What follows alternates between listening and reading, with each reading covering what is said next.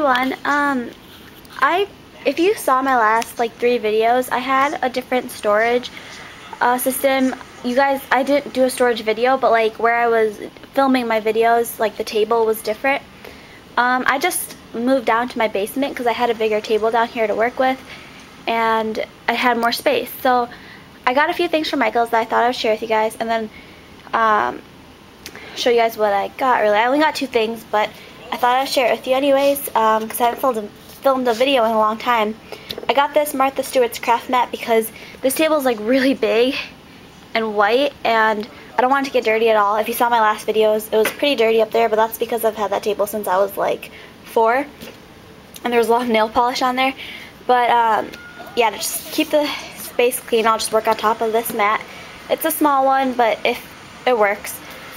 And then I also got this. This is the Recollections like counter carousel, and I just got it. I filled it up, so I thought I'd share with you guys what I put in here for now. This is basically all the tools I really have kind of thrown in here, so I thought I would share it with you.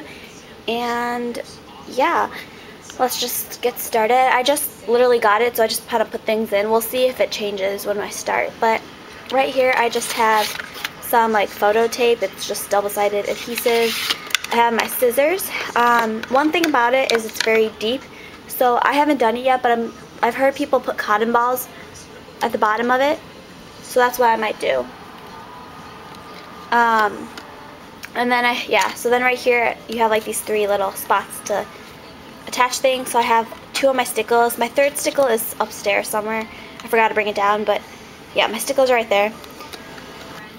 And then in this container right here, this is like different than this one right here. This is divided in half. This one's just like a free space. And basically right here, I just have my 2 acrylic blocks for clear stamps, and then my 2 punches from Recollections, and that one's just a heart one. Right here is empty, and I like these drawers because it has a little magnet at it, so if you're about to like move it somewhere, you don't have to worry about it falling out. And also it matches the table like perfectly, which is kind of awesome.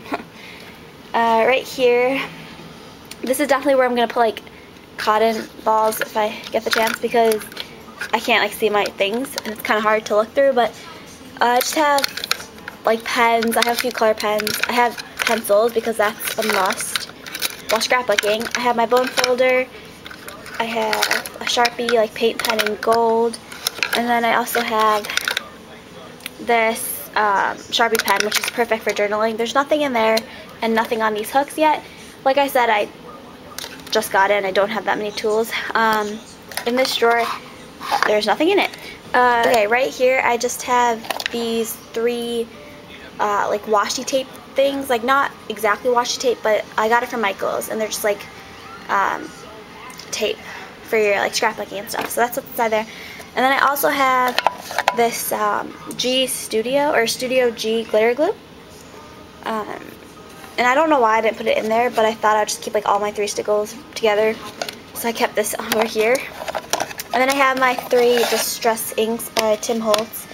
I have Walnut Stain, Broken China, and this one is in Dusty Concord. So that goes in there. I hope the quality of this video is a little better. I'm using my camera instead of my phone. I don't know why I use my phone, but I did. In here, this is where it's kind of crowded, but like it sticks up, which is fine, but there's nothing in there. I still, like I said, don't have too much. But I have my Martha Stewart punch kind of hanging, and my Sticky Dot Runner XL by Thermoweb fits in there without. If this is in here, this won't like sink down, so that's fine. And you can put like a place for a photo, and it has to be 5 inches by 3.75, which is cool. So I might do that, or like create something and put it in there, which would be fun.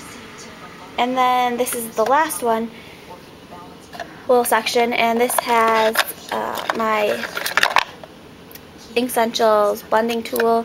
I have this rubber stamp. I kept most of my rubber stamps upstairs in my room, but I decided to bring this one down because I was going to use it probably with one of the layouts I was planning to do.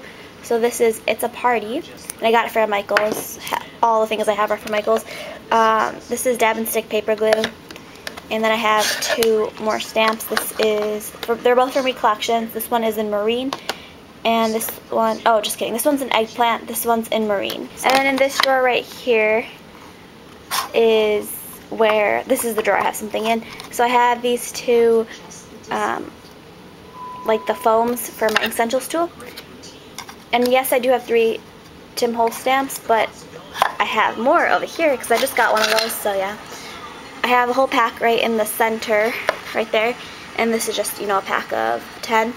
And then I have a ruler, because you always need a ruler. And I guess I could really quickly show you around. This is just like flowers from Recollections. This is where like my paper scraps are. I still haven't figured out my whole storage situation, as you can see. It's just a mess, but it works so much better than upstairs space, so I hope you guys like this video. Kind of just a randomness of things, but I hope you guys liked it, and I'm really loving this thing. It's so nice having it, and I know so many people have this in their scrap room, you know, just everywhere. You can use it for makeup, you can use it for anything like a kitchen, on your kitchen counter to put like scraps, bits of papers, you know, whatever you need, and it's perfect for that. So I hope you guys like this video, and I'll talk to y'all later. Bye guys!